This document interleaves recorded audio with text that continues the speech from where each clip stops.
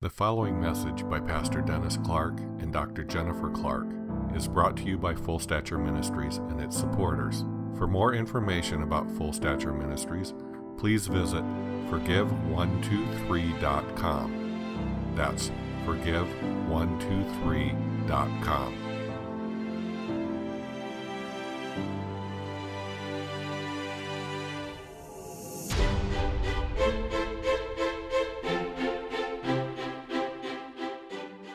Had alternate titles for the message, but we're calling it Mature Sons. And those of you who remember last week, Jennifer talked about there is a pattern in the body of Christ to teach either a low gospel or a high gospel. Do you remember that terminology? Low gospel basically is a real watered down version. And in part, historically, it happened as the gospel in the United States spread from the East Coast to the West Coast. It got basically watered down in the process. But in many places, there's a lack of sound theology. There's a lack of depth to the gospel. That it's not just get saved and I'm done, right? That's the low gospel. And I don't ever have to do anything because everything was already accomplished. But mature sons. I looked back and I saw patterns that to me are unmistakably clear for all believers. So you can't say, well, this don't apply to me. This is for somebody else. I've seen a pattern of hindrance to true spiritual growth. And I want to cover what that enemy is. If you identify the enemy and you bring it to light, then at least you personally can see if it applies to you and if you need to deal with it. Okay? So I want to talk about mature sons. Mature sons. And the first way to recognize a mature son is basically one that is adopted. You know, when you see that word adoption in your Bible, that does not mean adoption like in our country where you can adopt a baby. Adoption as sons were mature sons that were fully matured to take over the father's business. That's adoption. And the part that stands out to me in that maturing process, before you can take over daddy's business, so to speak, before you can take over the business, there's a maturation period that comes at a ratio. In Jesus' life, isn't he the best example? In his life, it was a ratio of 10 to 1. 30 years in making the man for 3 years of ministry. And then the Father spoke from heaven and said, "This is my beloved Son in whom I'm well pleased," launched him into his ministry. But school, he learned obedience by the things that he suffered. Real maturation comes by the school of life. And I run into Christian after Christian, and this is my passion. I want to raise up leaders. I want everyone to be a leader, regardless of your realm, whether you're in business or ministry full-time.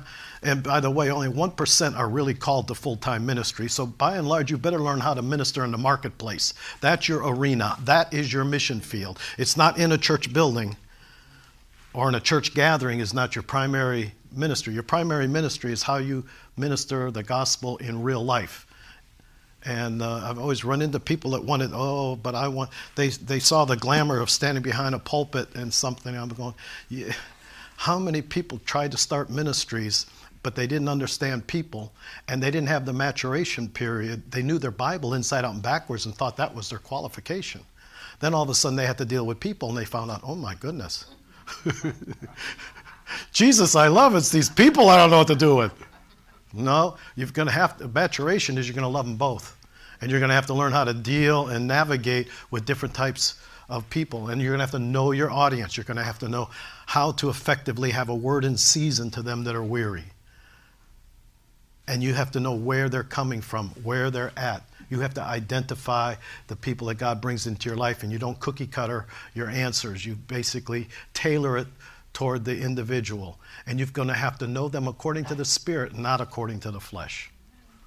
Now, if there was a principle number one, I saw that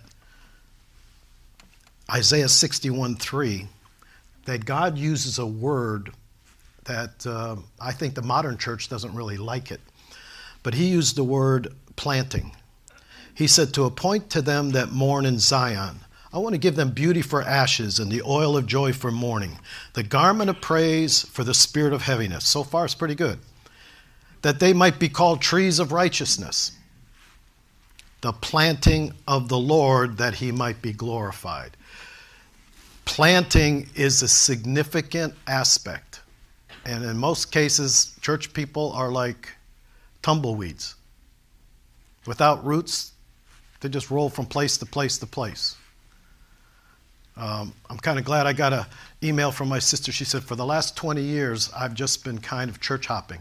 And she said, I finally found the place. And I'm going, you know what? You could have found that a lot sooner if you really would have realized how important that was. But we evaluate based on activity and not on what God is speaking. We evaluate with the reasoning mind, not what God is speaking. What basically you should be looking for is the planting of the Lord, because in this planting, when I left Pennsylvania and came here cold with one scripture and guidance from the Lord, he said, the city in which you've been taken captive, Charlotte, pray for its peace, for in it shall be your peace. That was my only instruction. How many people would abide by one verse? They'd be go, well, what about this and what about that? You can do that forever, can't you? Well, what about this? Where do I work? What am I going to do for a living? How am I going to? But basically, what the confirmation was, the minute I pulled into Charlotte, there was I pulled in this little place. I didn't even know what it was. It had some children's toys, and I pulled in, and a guy rolled his window down, and he says, "You're waiting." I'm sitting here to give you directions. God told me to stay in this car. Someone was going to ask me for directions. Is that pretty good confirmation when you just leave a city cold with no plan, no arrangements whatsoever? Up and leave everything that you know and that's familiar. And you'd be surprised how much you trust in the familiar. You know where you go to the grocery store. You know where you get gas. You know who you would go to for this. You know who you go to. But go into a place knowing no one, and knowing that God is with you, and how superior that is to all the plans of man. And following that, God basically said, actually, they had a Russian missionary who didn't know me from Adam, walked up to me and said, I've got a word for you. It's Acts 17:26. In the NIV translation, it says, from one man he made every nation of men that they should inhabit the whole earth. And he determined the exact place and the exact time in which they should live. There is an exact place for you to be, and there's an exact time. I'm concerned that the church, if it doesn't mature, will always be in the wrong place at the wrong time. I've used the illustration of my first church when they came to church for the wrong reason. Some young boys came, and they were on fire for God. But the word got out that there was a half a dozen young men that came, single. The following week, half a dozen single girls came. They didn't see those single men because those single men went somewhere else. If your motive is wrong, you're always going to be in the wrong place at the wrong time. If it's a lustful motive, if it's a selfish motive, what you need to do is find out what is God saying and then get planted. You are called to be trees of righteousness. The implication is that you're rooted. And without rooting, I've seen people come through horrendous difficulties, but they were rooted. And there's a benefit to it.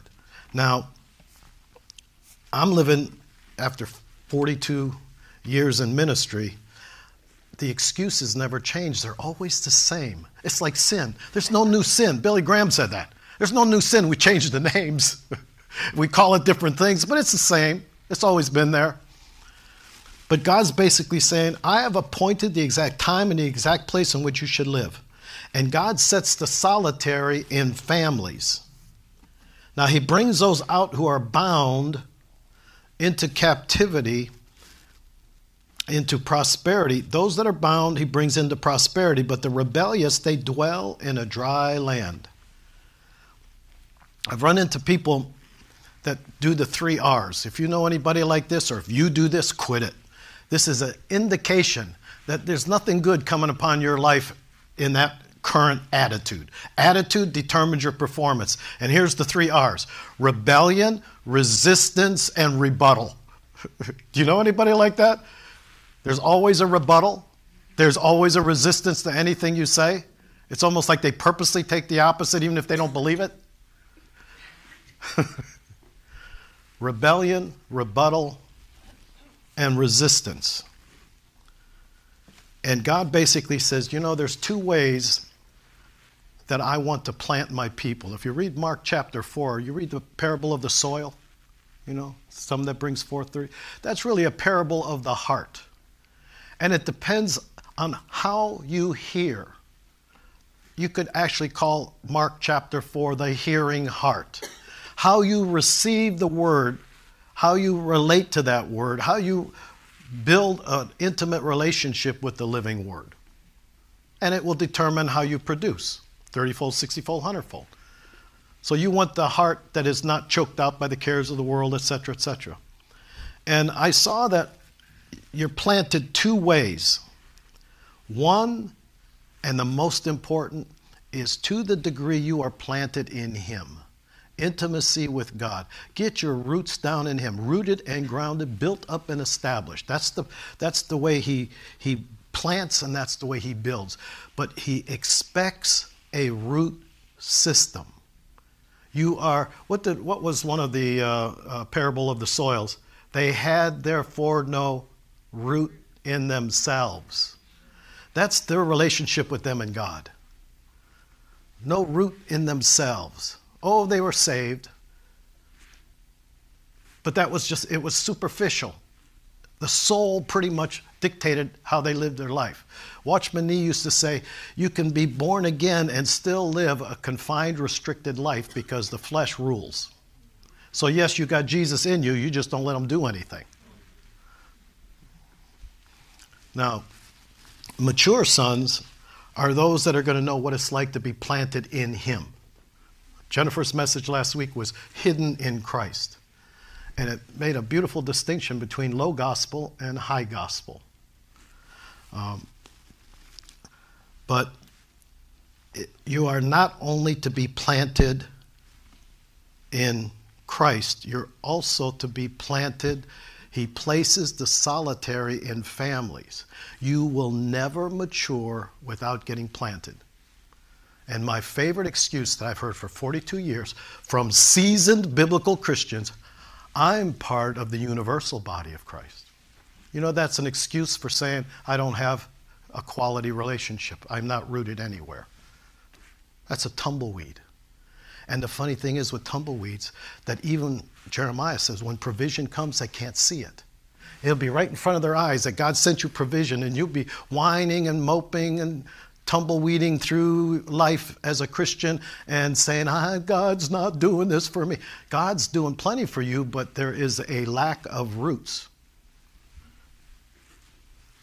Roots, basically, in Him. Here's a little, if you want to call it a formula. Remember, they got excited and then fell away quickly because they had no root in themselves. They had no depth, no root.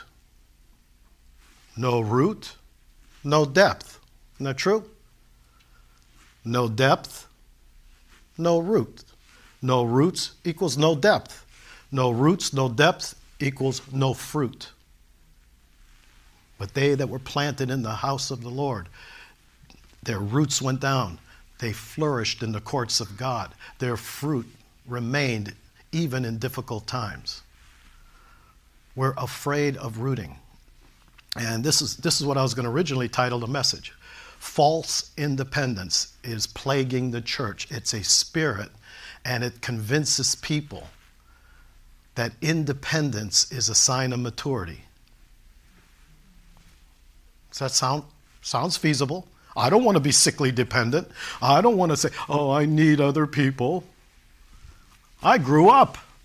I was 9 years old and wouldn't let my dad go in the shoe store with me because I didn't want my friends to think that I was a sissy.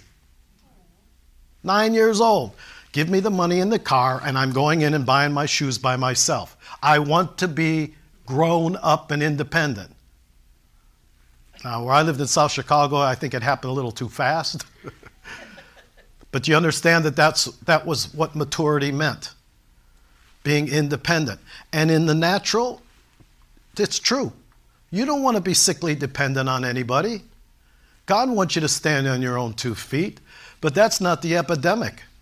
The epidemic is that once you stand on your own 2 feet, you never mature enough to become interdependent. You know the best benefit I had? I had 20 years at least as a baby Christian that I spent meeting with pastors weekly. And I think the only reason they let me in was because they saw me on fire. They were all seasoned. They were all at least 20 years my senior, age-wise. But Dennis is all on fire, so they'd have me come in. And a lot of times they would take stuff I was getting and then they could perfect it and preach it. I heard my sermons from my revelation being preached by seasoned preachers. But it was the most beneficial because they straightened me out too. You have to be, if you're going to become a mature son, and I'm using sons, you know, we're the bride of Christ. So ladies, you're not off the hook here. Mature sons, that's all of us. If the men have to be the bride of Christ, you can be mature sons. All right? I don't want no confusion here. This bride wears combat boots, right? Huh? We're a militant group. But I saw that the best thing in my life was to have somebody who had more experience that I could bounce stuff off of, and it saved me a lot of aggravation.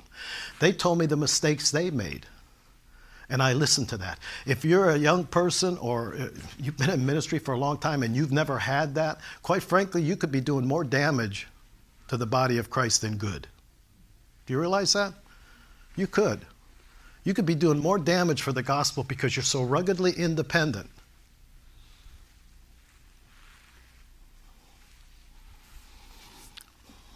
The conditions of those that are healthy, Isaiah 41 says, I'm going to open rivers in the desolate heights and fountains in the midst of the valleys, and I'm going to make the wilderness a pool of water. The dry land is going to spring. I will plant in the wilderness the cedar, the acacia, the myrtle, the oil tree. I will set them in the desert, the cypress, the pine, the box. And you know what hit me all of a sudden? All of these trees are planted together. Kind of like a congregation. It's a forest. They work the best not in isolation, but in community. And God's basically saying, the box tree, that they may see and know and consider and understand together that the hand of the Lord has done this.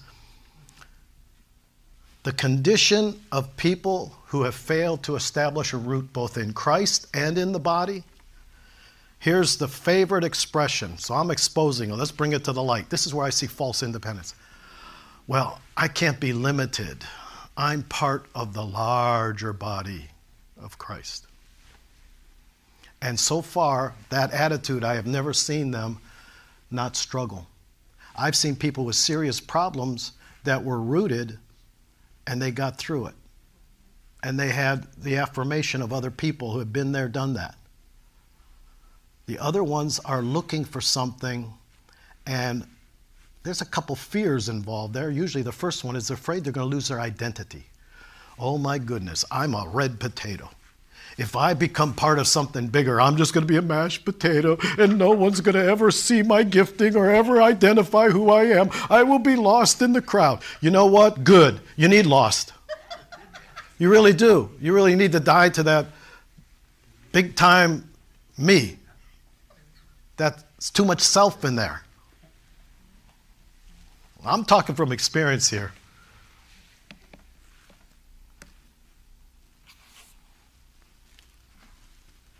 Thus says the Lord, cursed is a man who trusts in man, and that means you, Not just in some other man. Cursed is the man that trusts in themselves and makes flesh his strength, whose heart departs from the Lord. Jeremiah 17, this is verses 5 and 6. Listen to verse 6 in the, if we expanded it. For he shall be like a shrub,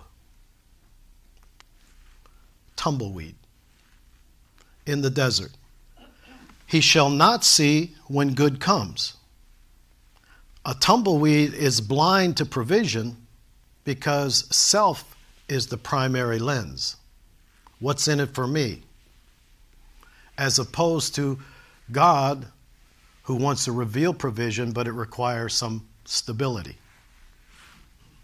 Now, it says, they are unable to see provision, but they will inhabit the parched places in the wilderness rather than the courts of the Lord.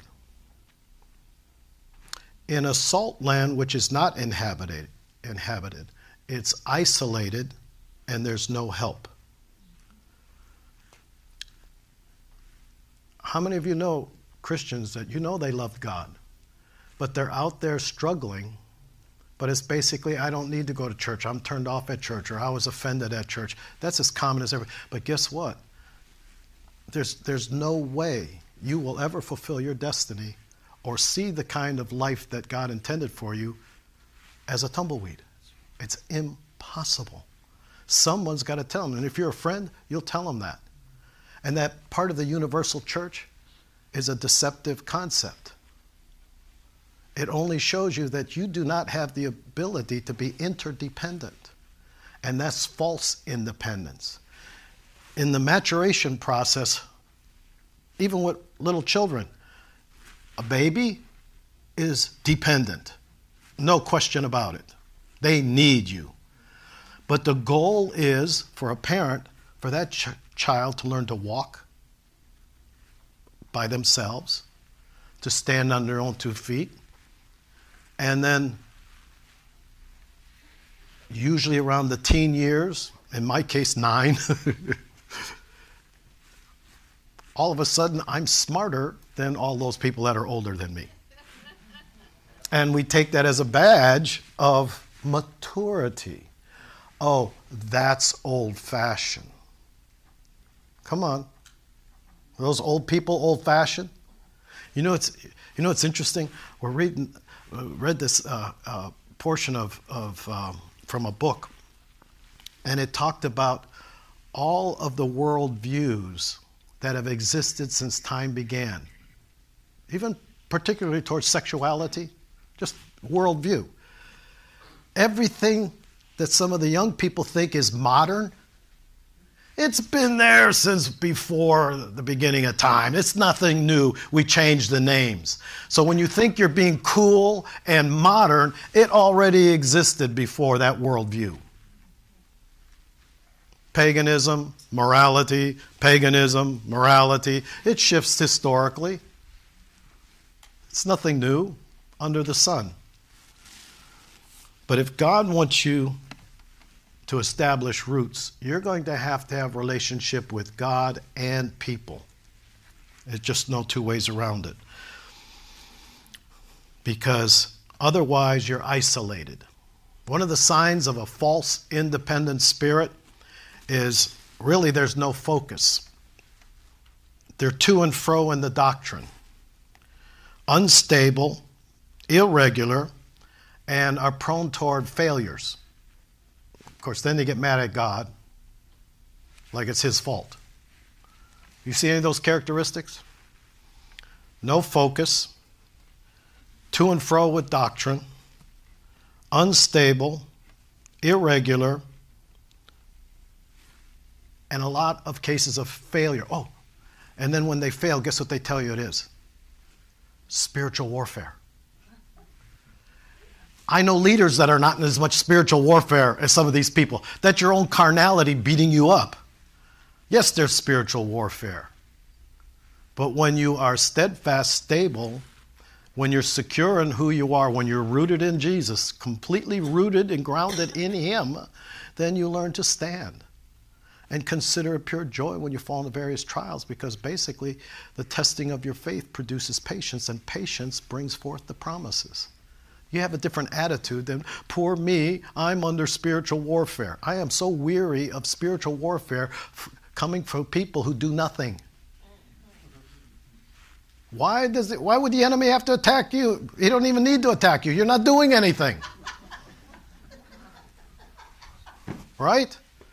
But God's calling forth. I am the opposite of seeker-friendly. Maybe God calls people to that. He didn't call me to that. He called me, potatoes belong in potato patches, tomatoes in tomato patches. If you're a tomato and this is a potato patch, you need to leave. I'm better at kicking them out. I want you to grow up before you go up. I don't want to water down gospel to make you feel comfortable. I could probably scare a few people just by saying, unless you eat my flesh and drink my blood. Isn't that what Jesus did? I lost a few on that. That probably wasn't in the church growth program. Huh? How to increase numerically. I want maturity. I was called to full stature. Full stature is the emphasis. Others are called to different functions in the body. You do what God's called you to do, but by golly, if we don't start challenging people to grow up, we're going to settle for a low gospel. And then you're going to pass. And whatever you permit as parents with your children, like, sometimes you go to church, sometimes you don't go to church, they will take it to an extreme because of what you modeled. You giving them an excuse to not grow up. Did you know that? But I'm part of the larger body of Christ. No focus, to and fro doctrine, unstable, irregular, and lots of history of failure. You see, there's nothing wrong with failure. It's in being a failure. Fail, but don't be a failure. It's okay to fail. Learn from it. Get up. Dust yourself off. Say, I don't want to do that again. That teaches you to be a resilient believer that learns from their experience and from the school of hard knocks, as some people call it. That's true.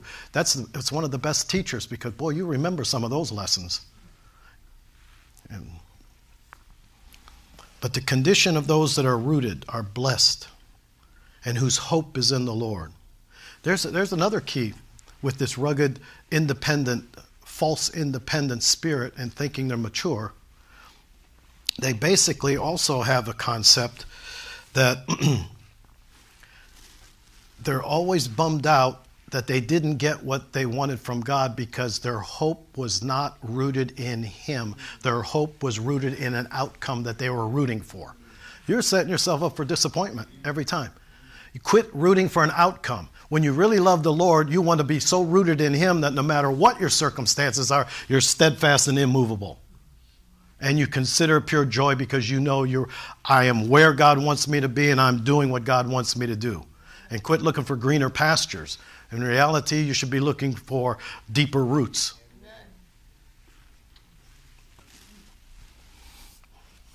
God told me that what He was doing in me one time, He spoke to prophetically through Hurricane Dennis. That was kind of obvious for me. Hurricane Dennis was on the East Coast around New Bern, North Carolina, in that area. And what it did was, it wasn't the strong winds, it was the saturation, that the rain just wouldn't relent. And it rained and rained till full-grown trees with deep roots were just toppling over. And God said, basically, that's to be a challenge to you, that I want your roots to go down so deep that could never happen. That's the attitude. You should be rooted in Christ. But you can't be that rooted in Christ and still be tumbleweed without relationships, without knowing your DNA. And by the way, Kirk, that was part of what I saw in the Spirit for you. He's going to reveal your DNA because up until now it's not been clear. That was the impression I was getting. And he's going to reveal that to you and fortify it, and it's going to bring great stability and blessing with it. Blessed is the man who trusts in the Lord and whose hope is in the Lord, not in an outcome. Hope in an outcome is not hope in the Lord. The result, you will be like a tree planted by waters. You'll be healthy. These rugged, independent people with this living in this false independence and thinking they're too mature are actually not healthy. And it's always somebody else's fault. What are they afraid of in church? Somebody's going to stand between me and my ministry. Nothing's ever going to stand between you and your ministry. That's a fear tactic that the enemy uses on you. God will make room for anybody that's pursuing him. Basically, they'll say, I'll be like a tree planted by the waters. I'll be healthy. It spreads out its roots by the river. That means it's going to grow and flourish, and it's going to be more deeply planted.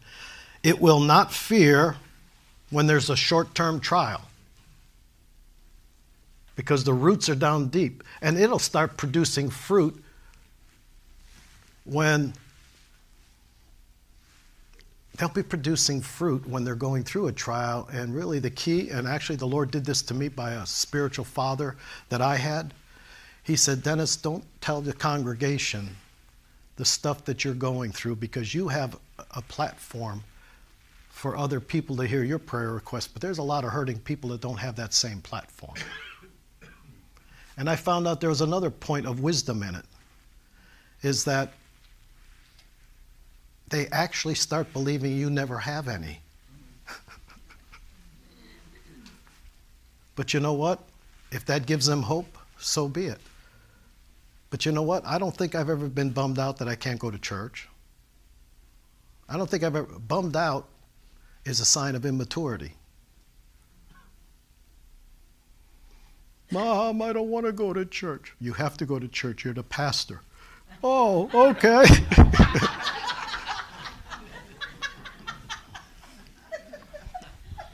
Did you ever see that commercial on television where the little kid's in the crib and the dad says, son, I'm taking the day off.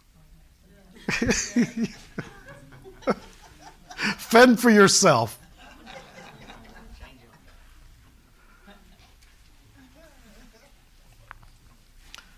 But you know what impressed me over the years? If I made something so hard, people showed up willingly.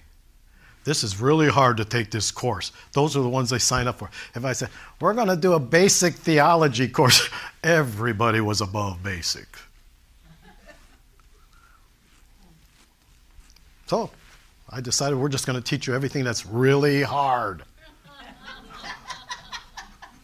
And you'll love it, because it was, wow, was that hard. The result is you grow, you flourish. You'll not fear when there's short-term trial. Your leaf will be green, and you will not be anxious in the year of drought, because roots that are deep enough to sustain life flow are not shallow, and they will not cease from yielding fruit. I mean, the trials in Jennifer and I's life have ebbed and flowed. They've ebbed and flowed before I met Jennifer. They ebb and flow, but they have never stopped me, and this is in all honesty, it probably sounds prideful, but it's not to be taken that way. I never stopped bearing fruit. I can look backwards and see the books we've written and the proof, and much of the fruit came out of situations that other people would have been bummed out about, where we had to find, oh my goodness, what do I do now? It's chaos, everything's falling apart. Find a solution for it, a redemptive solution that becomes your testimony. You have that choice instead of just being whining. Really. Those are your two choices.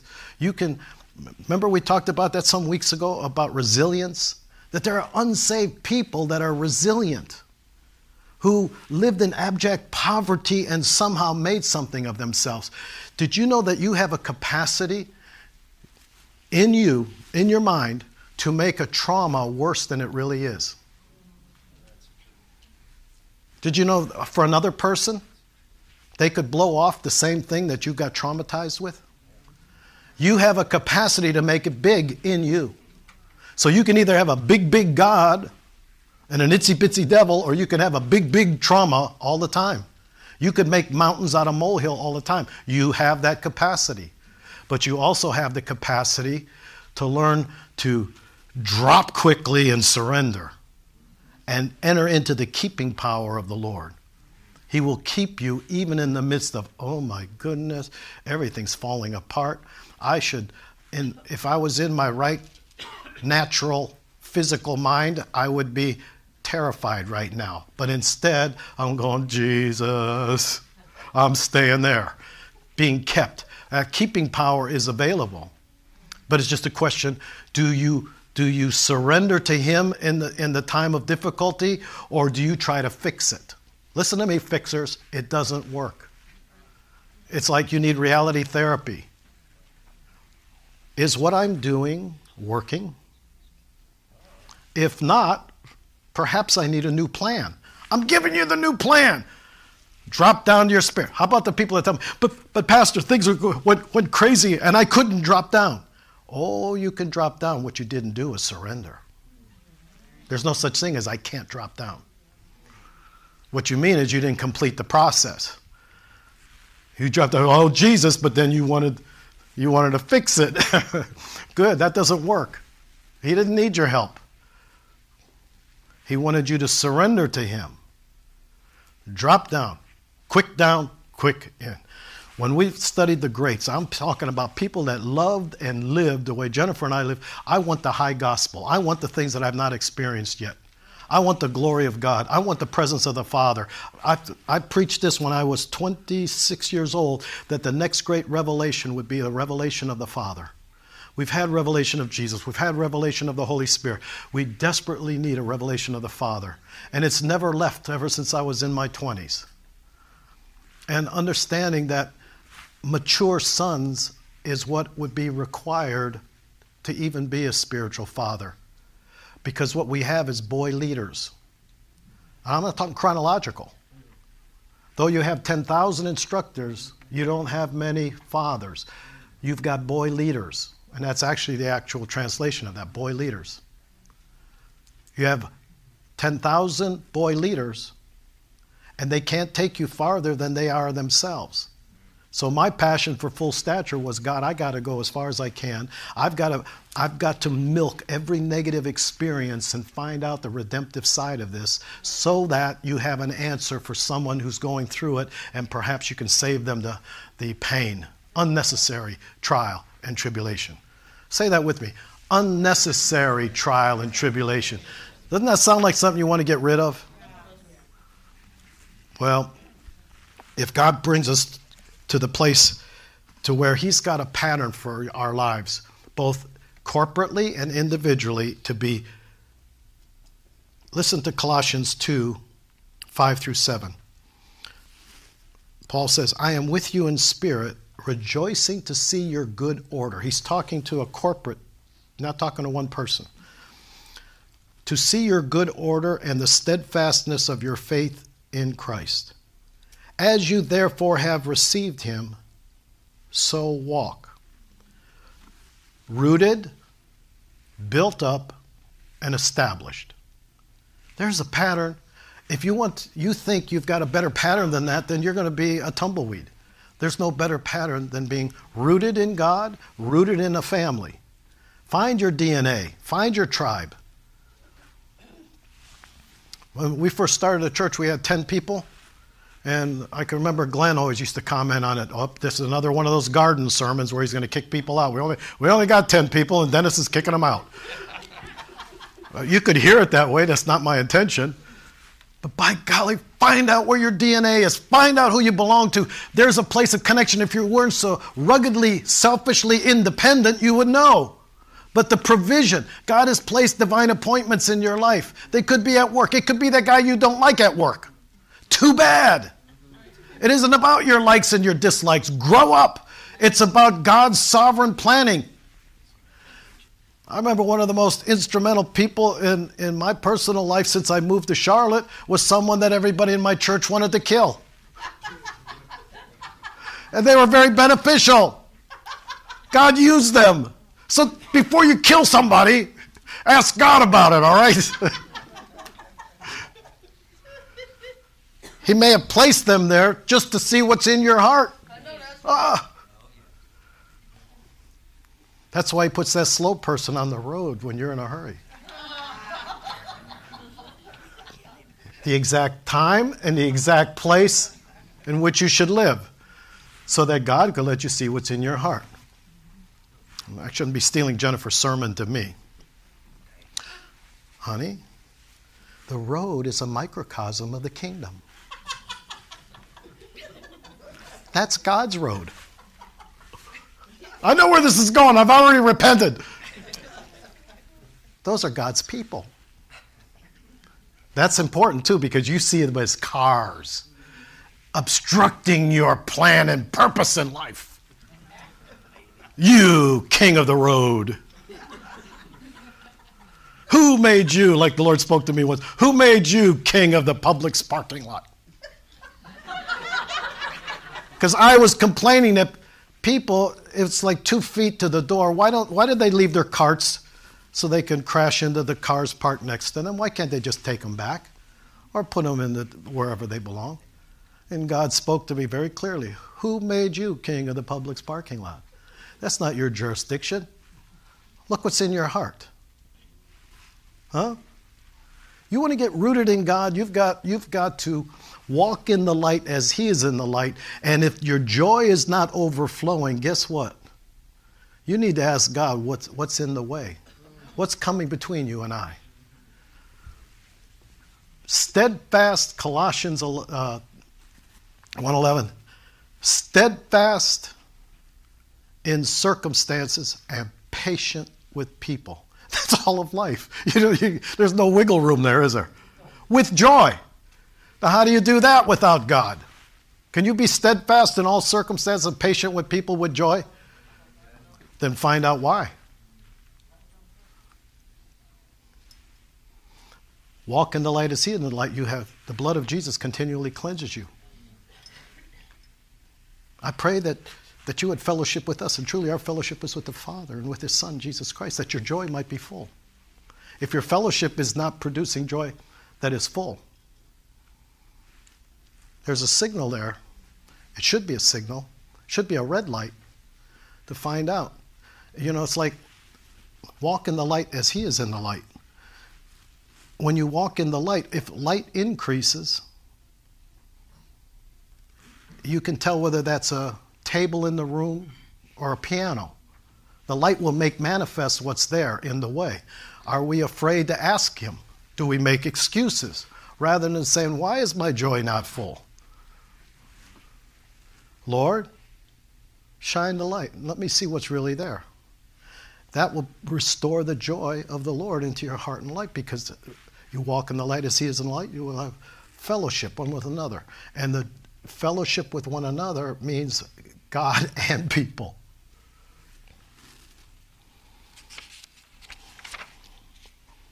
Oh, goodness, there's so much good stuff here.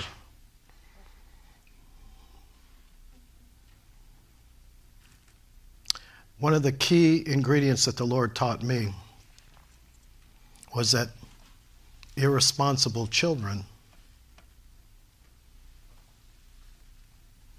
do not reap what God has planned for them in the good. They miss out on their blessings. And the other thing that I saw missing were people waiting for their ministries to drop out of the sky. But this one I did right. Until you are faithful in another man's ministry, why should God give you your own? I believe Jesus, 30 years, had to be faithful in the household to where his character and his manhood developed, not his ministry. The man, ratio 10-1, cultivating the man before ministry. The character development is more important than where you work, what kind of job you have, if you're reaching your full potential, all of the me stuff. In reality, you develop the character, and your character will keep you and bless you no matter where you go, no matter who you're with. But I found out that, try this. I did it and it worked. I was in a 1,000-member church, and God just laid it on my heart. You bless that man. Now, by blessing that man, I was going to be faithful to pray in whatever way would make that man successful. Now, I was a 20-year-old. And then God gave me something practical to do. Like he's building his building, I carried blocks. I had no other skills. I carried cement block and did that for weeks on end to make that man successful. I wonder how many people even think like that. I was doing it as unto the Lord. I wasn't doing it, and I purposely did not make myself seen or heard.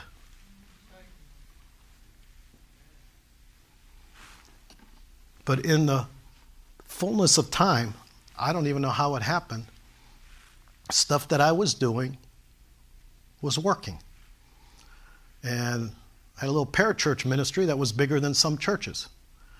And little by little, all of a sudden, this pastor of a 1,000-member church said, you, Dennis, you, Larry, you, and he picked four of us. He said, I want to bring you in and give you a practice preaching course. We did the little practice preaching course, and he says, you're going to preach in my church Sunday after the thing. He said, I want to hear that sermon again. I still remember it was the 5 C's of a communicator.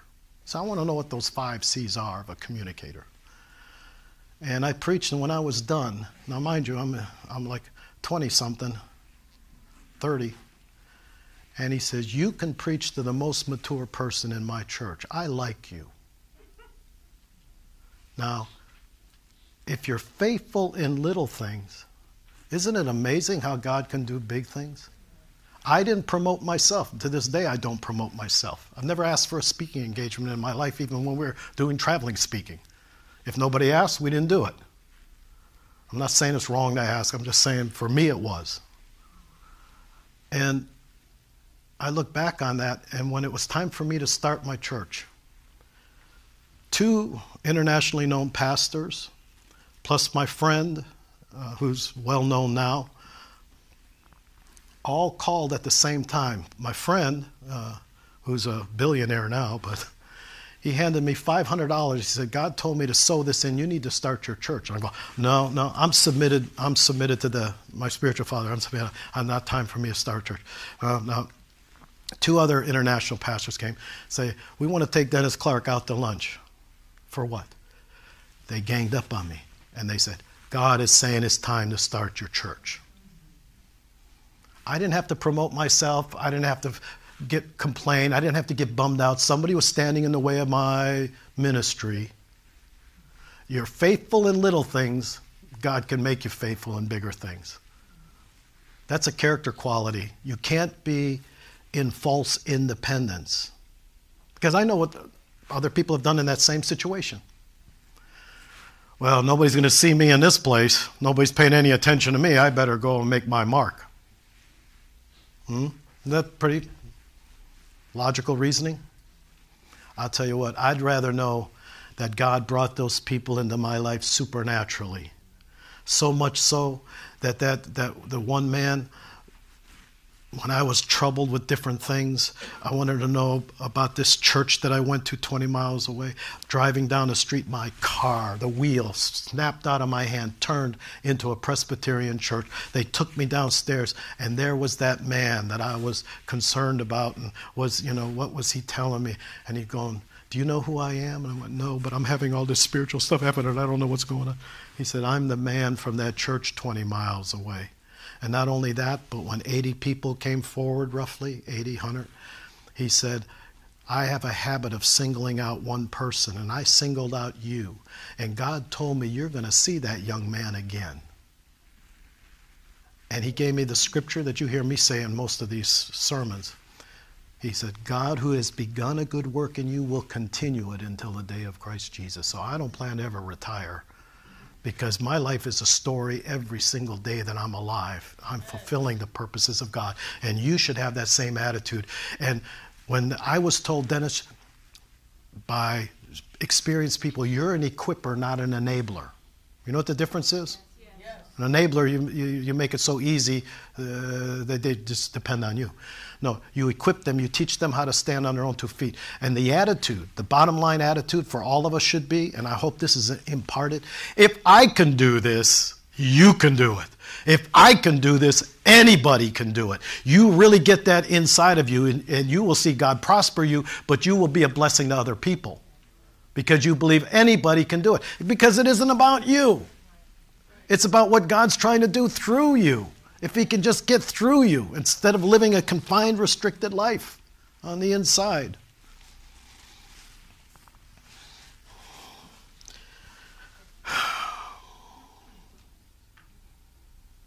Totally dependent, and then we grow and become independent. But you do not reach mature sonship until you are interdependent. And that means you can take and receive the input from other people with more experience. If you cannot do that, if you cannot inquire, and you would be shocked at how many people cannot inquire of someone who has more experience than them. It's like it's a point of pride. They would rather sink than humble themselves and ask for some input. And you know, you don't have to do what they say even, for heaven's sakes, but at least humble yourself. I am weary of independent Christians who tell you God told me, but they never had the humility to inquire beforehand. They tell you after the fact, well, God told me. You know what that means if they didn't have the humility to inquire beforehand? It means they didn't want talked out of it. They didn't want a contradictory opinion. All of that has to die if you're ever going to grow up. Many have not had a spiritual father. My spiritual father said he did not have a spiritual father. So what he did was he basically, a lot of times, was mentored by books. But he says his spiritual father became peer level. He found someone that basically he could bounce stuff off of. And he was the healthier for it. There are people in leadership that when Jennifer and I traveled, they would say, Dennis and Jennifer, would you do one-on-one appointments with our staff? And we'd say yes. And I would pay attention to the ones that included them. I don't think much of a pastor who says, Dennis and Jennifer, come and do my staff, but skip me. And by and large, most of the churches we went to, the pastor included themselves. That's a leader. And they were well known for being good leaders. But they weren't afraid to include themselves. They were not above. You know, I know the general doesn't travel with the troops and all that stuff. I've seen that. But I'll tell you what, is he approachable? Can you inquire? And I've gotten, I shouldn't say this, it'll get me in trouble. But Jennifer knows. I'll answer the phone any time of the day or night. Call it an addiction. But I've always made time for anybody that ever contacted me. But there's a whole lot of people that should have and shipwrecked because they wouldn't. Well, we'll get a lot of phone calls this week. But it's the truth. It's availability. And my favorite thing is to troubleshoot. It'll save you some disasters. Bounce something off of somebody with more experience. Do we scare any people out yet? No. Well, there were some watching my Ustream that go, oh boy, am I glad I don't go to that church. I'll just keep watching on Ustream.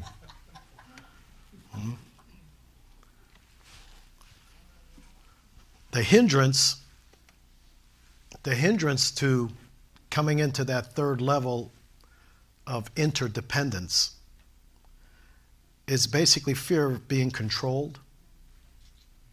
And there's a real fear there because we've got boy leaders that their idea of authority is to control you.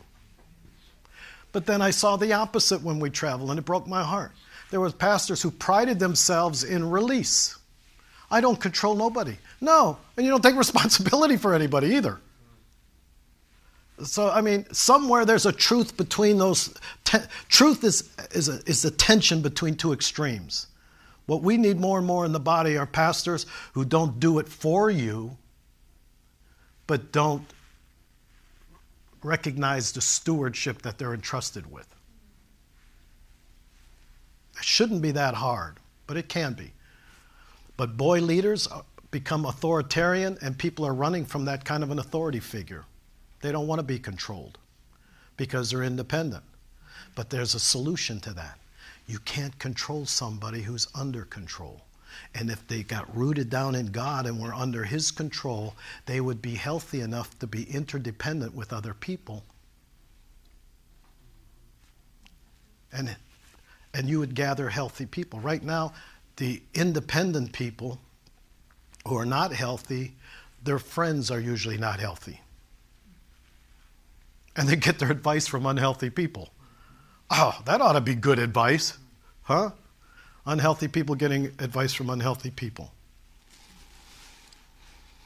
Okay, I'm going to change this now. I'm going to give you the evidences of a false independent spirit in addition to what we've covered. But then I want to cover what mature sons are. But you could actually put fathers. That's men and women. Mature mothers and fathers in God. It should be your goal. But here's evidences of a false independent spirit. What are my rights versus what can I do to help? That's a real common one. What can I do to help? That's almost non-existent. It's what are my rights? Where do I fit? Where do I belong? What's my title? What can I do? The second thing, using people to further their personal ambition. Here's a telltale sign for that. This is 42 years of watching this. Hi, Pastor. I think God's calling me to this church for a season. They got one foot out the door already. So they're going to somehow come to see how they can use this to their benefit. They don't care about the people. And also the other tactic is we just love Dennis and Jennifer. I am so attached to Jennifer. I watch to see how they love these people. You don't love these people, don't tell me you love me and Jennifer. That's right. Right? Love my kids. Always want compensation. That's kind of like a hireling. They don't do anything unless there's compensation somehow. What's in it for me? Apathetic toward the vision of the house. A false independent spirit is apathetic about what is the vision of Kingdom Life Church? What are they trying to accomplish? What's that mean, DNA? What makes Dennis and Jennifer tick? What vision did God place on them? Not one they picked. What vision did God place on them to fulfill? Do I feel part of a desire to fulfill that? And fortunately, it's an equipping church. And almost everybody in this room has applied what we've taught to other people. That's the mission, because that doesn't happen in a lot of churches. There's no reproduction. Almost everybody here has helped somebody at one time or another with what we teach, right? Whether you handed them material, whether you told them how to drop down, whatever, you've done it.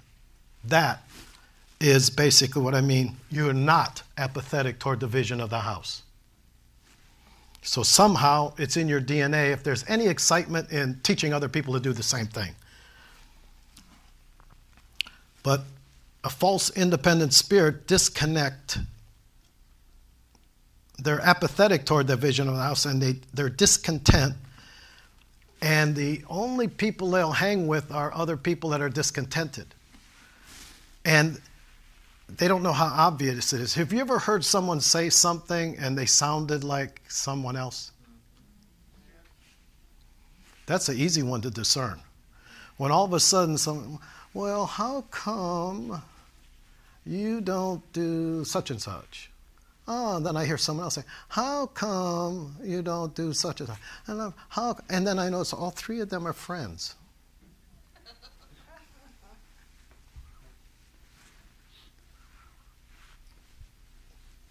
I'm giving you 42 years of experience of what not to do. All right?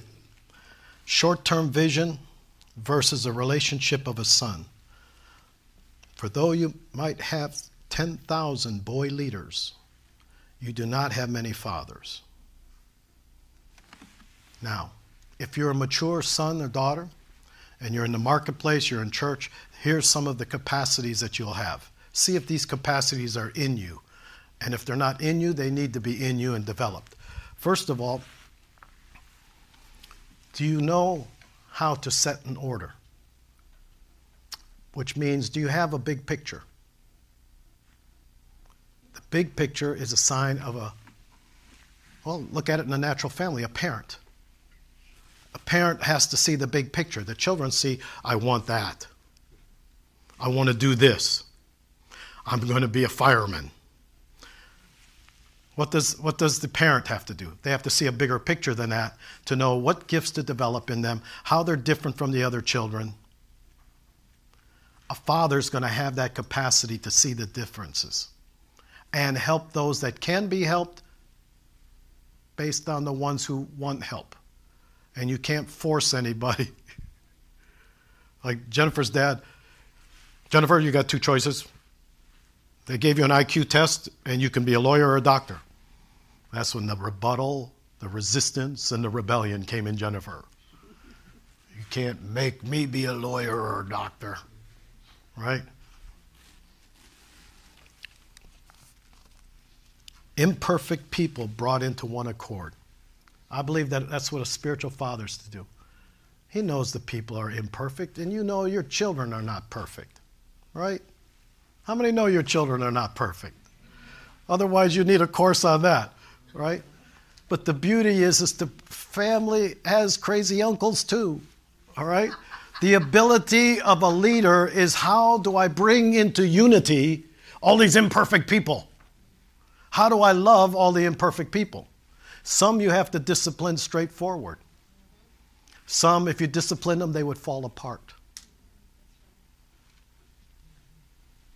Some you have to let them discover certain things for themselves, and you give them a long leash. Others, you better hold them on a tight leash for their own good and their own safety. You don't train them all up the same. I believe if you're truly a father, like I had spiritual fathers, more than one, they were able to raise fathers.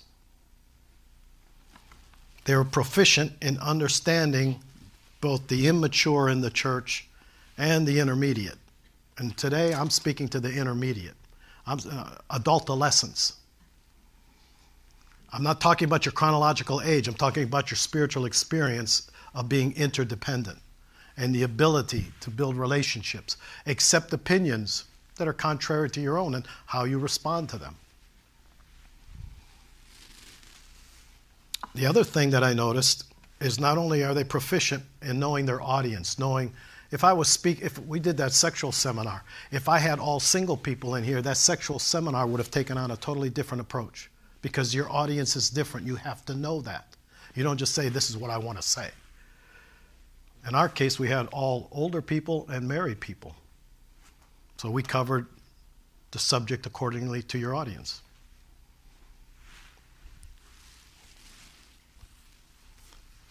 A proficient father understands not only the child and the young man, but they're anointed to bring direction and life purpose. One of the weakest things I see in the prophetic movement are people giving directional revelation without any responsibility for the result. You follow what I'm saying? If I give you directional revelation, I'm here. You can come back and say, that wasn't good, that didn't work. But there's a lot of prophetic voices giving you directional revelation.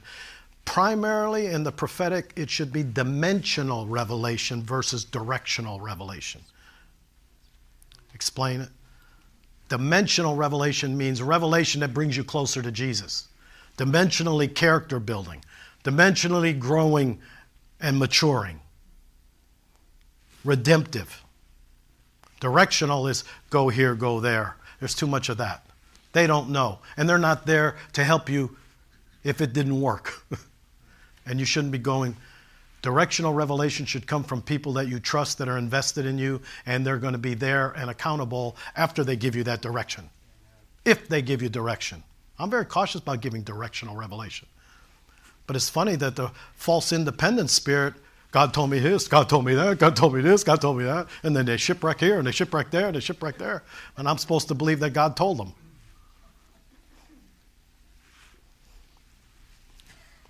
How many think this is a hard message? Raise your hand. Oh, I can't make it any harder. You people like hard stuff. All right. Actually, a true mature person at the third level, mature sons and daughters, should be a coach in all of your relationships and see people as part of a team. I'm talking your secular jobs, school. You can be a coach, and you only coach where it's in your jurisdiction. If it's not your jurisdiction, keep your nose out. You're not the king of the Publix parking lot. I was not hired by Publix, therefore all my wasted energy and who should park and how they should park and what they should do with their carts when they're done is none of my business. I should pertain to the things. You cannot force a team. You can only coach a team, and then you leave the pieces to see whether they respond or not. And if they don't respond, you better let it go. That's all you can do. But in time, you'll know who the team is. You'll know where the knittings are. You'll know where the relationships are. You'll know where the stability is. You'll know where the security is. You'll know where the family is. Those are three elements everybody needs, whether you believe it or not, even if you're part of the larger body of Christ, that universal body. Well, some of them are so loose out there. I always said, well, then what happens when you want to get married or buried? Then get the larger body of Christ to do it for you, because you don't know anybody. Oh, I never thought of that. Well, just get that ambiguous, ethereal family. If you are mature, you cultivate your leadership skills and you develop those people individually, but you have a clearly defined home base. In other words, go here, go there, run there, do whatever, but do you know where do you return to if you had a problem?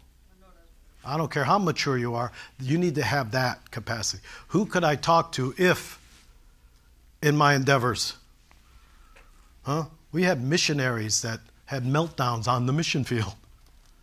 But they had relationship. They called us and they said, got some young people in Russia, Dennis and another pastor, and we were asked by the president of Zion Bible College in those days to go to Russia, that they had some beautiful Bible students, but they were hurting. But they had a place to call when they were hurting. They weren't just stuck on the mission field. And we went there and we resolved it quite readily. You got to be connected. That's not a sign of immaturity or weakness. That's what the devil tries to do. He tells you, if you're connected properly and you have relationship, that somehow you're weak. No, it's wisdom.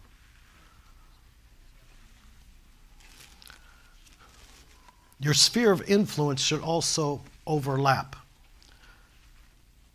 The most beneficial thing for me as a pastor was having other pastors who were not in my jurisdiction, that we could glean and compare notes, learn from their mistakes. They could learn from some of our successes. You mature people should have mature relationships that overlap somehow. You need somebody that you can talk to at your level. And friendships will tell you a lot about where you're at.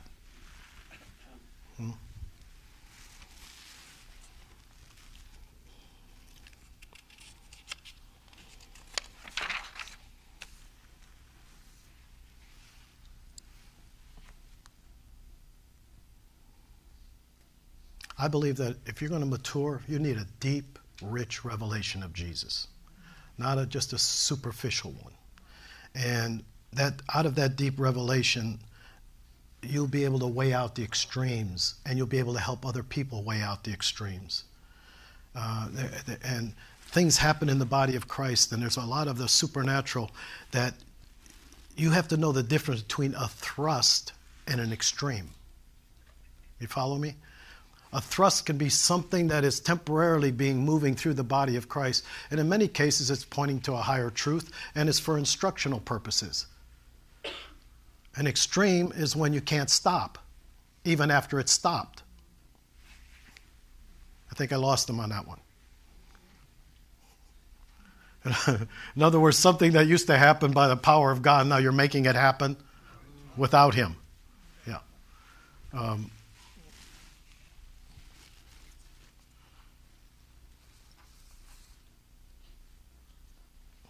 And remember, leadership training, sons and children do not produce strong leaders. And there are many independents that are basically really need mentored even in those initial stages. You know, we've got a spiritual son and daughter in Connecticut, huh? They got the senior pastor that we were friends with, he died of a heart attack at 43. And our friends were thrust into ministry to take over a church. And that was like shock therapy. He only knew the business realm. But at the same time, we stayed on the phone, and for the first 3-5 years, walked them through the stuff. And they are thriving and extremely successful to this day. But you've got to you can't be afraid to ask other people that have been there and done that some of those questions. They've got a wonderful church now. But it was so funny because I could never get him on the phone. And and I go, how come you don't answer your phone? I got to call your wife to get you. He goes, well, I wait for the voice message. Well, I don't leave voice messages. I'll call back later, you know. And I said, why do you do that? He goes, because I know I'm supposed to help people, and I want to hear what the problem is before I answer the phone. That sounds innocent enough, but that's a man that cares about people. But he wanted to, what do I do with these questions? The Bible I understand, people I don't know.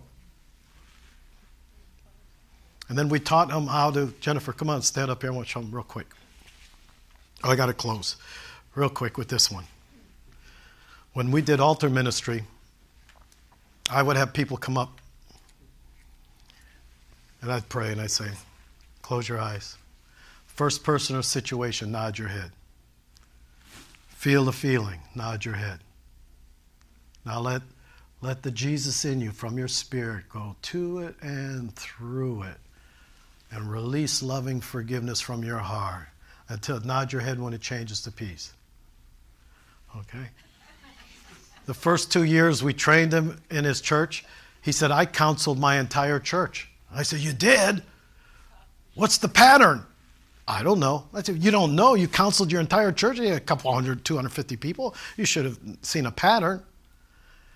I said, what exactly did you do? He had him come in his office, sit down in a chair, and he'd say, first person or situation, nod your head. Feel the feeling, nod your head. He did his whole church like that. No wonder he didn't see the pattern. I said, no, that's for altar ministry when it's nobody else's business. If it's a one-on-one, you can actually talk. So we all need instruction, don't we? We all need troubleshooting. So Father, right now, this day, give me a hunger to recognize that it's not about chronological age. It's about the condition of my heart toward maturity. Teach me to be more open and available to relationships that you placed in my life. And it's not about my likes or my dislikes. It's about divine appointments becoming divine connections. Divine connections come into divine alignment. And that alignment is so that I can fulfill the purposes of God. In Jesus' name, amen. You've been listening to Pastor Dennis Clark and Dr. Jennifer Clark of Full Stature Ministries at Forgive123.com. Full Stature Ministries reserve all copyright protections under applicable law. Our copyright policy is available at our website, forgive123.com. For more information about Full Stature Ministries and additional life-transforming materials, please visit forgive123.com. Did you know that we have an online school available? Hi, I'm Pastor Jason Clark. We invite you to join our international community of almost 1,000 students currently enrolled in a school like no other.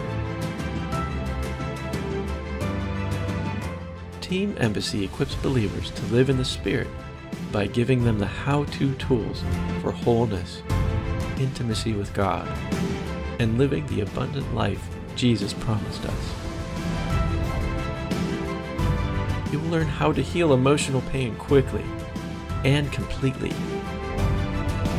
You'll discover amazing keys to tap into the fruit of the Spirit and practice the presence of God as a lifestyle.